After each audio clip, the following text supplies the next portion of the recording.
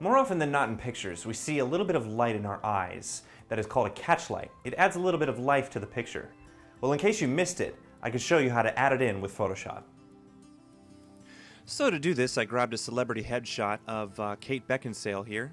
You can see that her left eye has a nice catch light in it, but her right eye's catch light is a little uneven.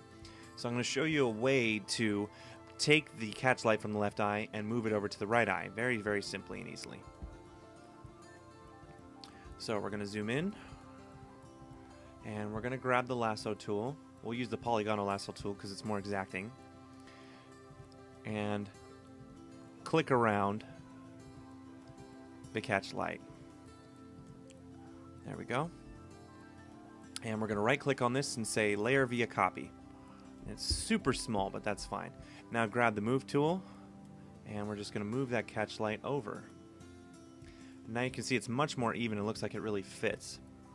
So if you wanted to, you could transform this and rotate it so it better fits. And it's really that simple, but let's say that you wanted to paint it in instead of recreate it. That's real simple. You just grab the brush tool, create a new layer. We'll call it eye white. That way it's not permanently affecting the image. And just make sure your brush is nice and small. And paint it in as best you can. And you can do that if you have to put in a catch light from scratch. That's usually the best and easiest way to do it. Let's go ahead and grab the black one. Take out the parts where it's covering the blackness of her eye. And that looks pretty good. It looks very natural. So two ways to do it. You can either grab the catch light from the other eye, or you can just simply paint it in.